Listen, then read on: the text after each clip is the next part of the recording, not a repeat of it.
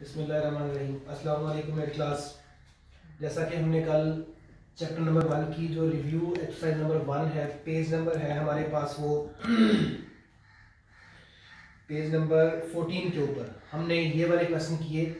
तो आप लोगों का जो पीछे काम एक्सरसाइज नंबर 1.2 रहती है, आपने क्या करना है, सबसे पहले एक्सरसाइज नंबर 1.2 करो। अगर रिव्यू आप लोग कर चुके हो तो इसमें कोई मसला नहीं है, कोई प्रॉब्लम नहीं है।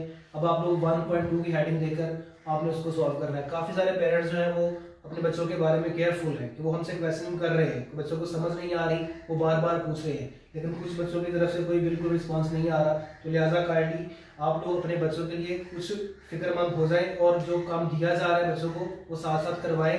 लिहाजा जो क्वेश्चन करवा दिए जाएंगे, जो चैप्टर्स करवा दिए जाएंगे, दोबारा जब स्कूल खुलेंगे तो वो हमने दोबारा बच्चों को नहीं करवाने, इसलिए साथ साथ बिल्कुल बच्चों को बिठाकर टाइम दे बच्चों को, ताकि वो साथ साथ क्रिएट किए जाए। हमारा जो एक्सरसाइज नंबर 1.2 है, पेज नंबर है आपके पास 9।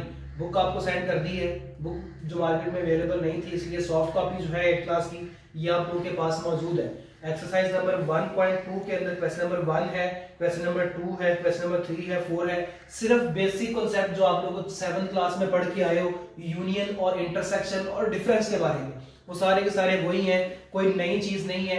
सेट दिए हुए हैं, सेट के मेंबर्स दिए हुए हैं, यूनियन फाइंड करने का कहा हुआ है। तो यूनियन फाइंड करने के लिए आप लोगों को पता है यूनियन कैसे फाइंड करते हो। सेट ए और सेट बी के जो मेंबर्स हैं दोनों को इकट्ठा करके एक ही सेट के अंदर लिख ले, उसको इकट्ठा कर ले, उसको एक ही सेट के अंदर क्लोज कर ले, वो हमारे पास यूनियन निकल आएगी। और इंटरसेक्शन के अंदर आप लोगों ने क्या करना है, जो सेट ए के मेंबर्स हैं और सेट बी के मेंबर्स हैं, दोनों की इंटरसेक्शन फाइंड करने के लिए हमने दोनों के जो कॉमन एलिमेंट्स होंगे उनको आप लोगों ने बिल्कुल वैसे ही दोनों के जो कॉमन एलिमेंट्स होंगे उनको लिख लेना है। और क्वेश्चन नंबर 5 है डी मॉर्गन लॉ। आप लोग 7th क्लास में भी पढ़ के आए हो, De Morgan law of union and De Morgan law of intersection. A union B whole complement is equal to A complement intersection B complement. ऐसे ही De Morgan law of intersection भी है, A intersection B whole complement is equal to A complement union B complement. एहतियात कीजिएगा, अगर यहाँ पर union आ रही है तो इधर इंटरसेक्शन आएगी, अगर इधर इंटरसेक्शन आ रही है तो इधर यूनियन आएगी। और सेकेंडली आप लोगों ने ये नहीं करना कि ए इंटरसेक्शन बी कॉम्प्लीमेंट डाल दो, नहीं, फिर वो गलत हो जाएगा, इसका मतलब कुछ और होगा, इसका कॉन्सेप्ट कुछ और होगा। लिहाजा आप लोगों ने इसको ब्रैकेट डालकर ही होल की कॉम्प्लीमेंट डालना है, तो इसको इसके मुताबिक ही सॉल्व कीजिएगा। आप लोगों को पता है कि आप लोग इसको कैसे सॉल्व करते रहे हो 7th क्लास के अंदर, A union B whole complement. क्योंकि अगर एक सेट की कॉम्प्लीमेंट हो, जिस तरह ये ए कॉम्प्लीमेंट है, बी कॉम्प्लीमेंट है, सी कॉम्प्लीमेंट है, डी कॉम्प्लीमेंट है, इस चीज को फाइंड करने के लिए क्या करते हो, एक सेट यू गिवन होगा, you difference A, you difference B, you difference C, you difference D, कोई भी सेट दिया हुआ हो उसने, उसका यू डिफरेंस वो सेट लिख देना है, तो इसका आपके पास डिफरेंस निकल आएगा। डिफरेंस निकालते कैसे हैं, आप लोगों को पता है, सेट यू डिफरेंस ए निकालते हुए सेट यू के वो वाले मेंबर्स जो सेट ए के अंदर मौजूद नहीं होंगे वो आप लोगों के पास ए कॉम्प्लीमेंट निकलाएगा, यानी कि यू डिफरेंस ए निकलाएगा। आप लोग ये समझ लो कि ए कॉम्प्लीमेंट निकालने का फॉर्मूला ये है, और बी कॉम्प्लीमेंट निकालने का फॉर्मूला ये है, सी कॉम्प्लीमेंट निकालने का फॉर्मूला ये है। आपको सेट यू भी दिया जाएगा, सेट ए भी दिया जाएगा, तब जाकर आप लोग यू डिफरेंस ए फाइंड करोगे। उसने आपको ये नहीं कहना कि यू डिफरेंस ए फाइंड करो, नहीं, उसने आपको सिर्फ ये कहना है कि ए कॉम्प्लीमेंट फाइंड करो। तो ये बात आप लोगों ने खुद अपने माइंड में रखनी है कि ए कॉम्प्लीमेंट कैसे फाइंड करना है, बी कॉम्प्लीमेंट कैसे फाइंड करना है, सी कॉम्प्लीमेंट कैसे फाइंड करना है। तो आप लोगों ने उसके मुताबिक इसको सॉल्व करोगे। अब यहाँ पर ये वाला जो डी मॉर्गन लॉ है, इसकी लेफ्ट हैंड साइड देखो, ये है A union B whole complement, A union B whole complement. इसको कैसे सॉल्व करना है, देखिए इसका फार्मूला बनेगा इसके मुताबिक, you difference A, you difference B, you difference सी, इसके मुताबिक इसका फार्मूला बनेगा you difference A union B, you difference A union B.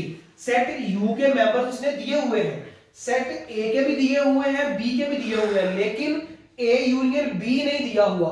तो सबसे पहले हम ए यूनियन बी फाइंड करेंगे। जब ए यूनियन बी निकाल लेंगे तो इसका आंसर फिर you difference A union B find कर लेंगे, फिर यू के वो वाले एलिमेंट जो इसके अंदर मौजूद नहीं होंगे वो लिख लेंगे, तो हमारे पास वो लेफ्ट हैंड साइड निकल आएगी।